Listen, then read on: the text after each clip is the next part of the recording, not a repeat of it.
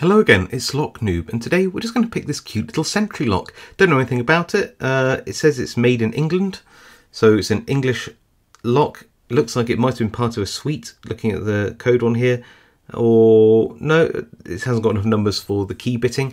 It is a 1, 2, 3, 4, 5 pin little cylinder, like a little mortise cylinder, and I think that it's been sort of wrenched out of something. This little actuator, this sort of thing at the back. Yeah, don't know what that does, but clearly it's just been knocked. I might try and bend that back a bit later before I put it back together. Okay, so let's throw out some advice, see what it takes to pick it, and then see if we can gut it. So here we are in the vise, and it's a trickier pick than you might expect.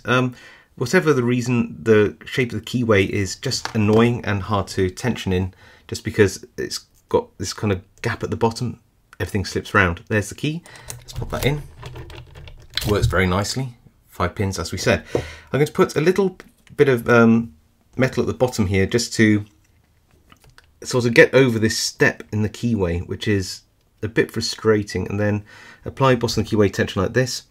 Then use sort of a short hook to go in and try to find the first binding pin, which I think is pin 5. Make sure I've got some tension. I've got that, I think, so just going to go back through. Pin 1 there, pin 2, oh, and we're open.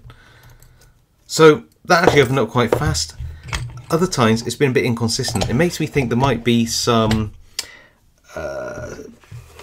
tapered pins in here, which means that they are more likely to sort of hang up in the keyway sometimes. So let's drop these out. I found picking this a little inconsistent is what I'm saying. I don't really know why. Let's lock that back up. I've got the key, so it's going to be easier to use a follower if I do. There we go. And let's see what follower it would take. So I've got a standard size one. No, that's a little bit big. That's going to be one of those halfway size ones, isn't it? Okay. What do I do about that? Well, I actually might have a solution for that, which is in this roll kit here. And in here are some tensioners, not tensioners, followers, which are made out of a selfie stick. And in here, we might be able to find one which is a little bit bigger than normal, but a little bit smaller than the other one. Let's have a look. You know what? That's not too bad. Let's try this, the next size up, just in case. No, that's a bit too tight. Okay, so I think we found the right-ish one there. Okay. So let me get a shim, because I still don't trust it. And we've got space, so pop that in. Yeah, I'm really hoping, not hoping, but I'd like to see tapered pins in here, because that's what I felt. Does that make sense? Let's have a look, go. So follow that through. Okay, we didn't lose anything, so that's good.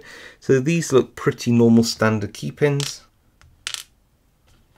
2, 3, 4, 5. Nice long one there. Do I have some tweezers? Yes, I do. Let's get these down here.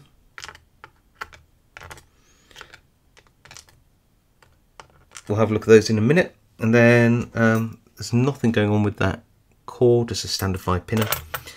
And then let's go in this way and see what we get. So they felt like standards, but are they standard with tapers on? I don't know.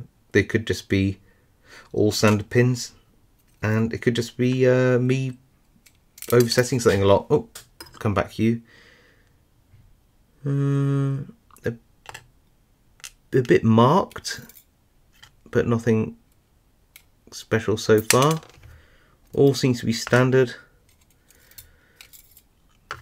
So maybe it's just my picking. Oh, come back. Wherever they are, they want to escape pretty badly. And the last pin as well. Some of those springs. Alright, let's have a look. Let's get those out. So they look all pretty standard. I'll look at them a bit closer detailed as well. just to see what they look like.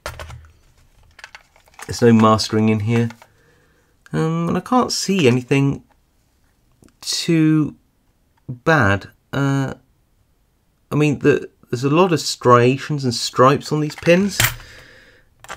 So let's have a look at one of these, for example, which could mean that it feels a little bit gritty, but it's certainly not tapered. Not great quality though, is it? Sometimes the lower quality locks, they do feel weird. Let's have a look. It could have some mild tapering on the key pins. That might have been the problem, but it's very, very subtle. I would like to... yeah, no, not convinced. So I don't know why it's a little feeling inconsistent. I think it could just be dirt, age, maybe poor manufacturing, or a lack of skill from me. Hard to say. Anyway, that is a little sentry lock. Hope you liked it. If you did, leave a like. If you've got comments about this lock or have one, let me know below. And of course, if you haven't subscribed, please consider subscribing because it really helps me out. And I'll see you all next time.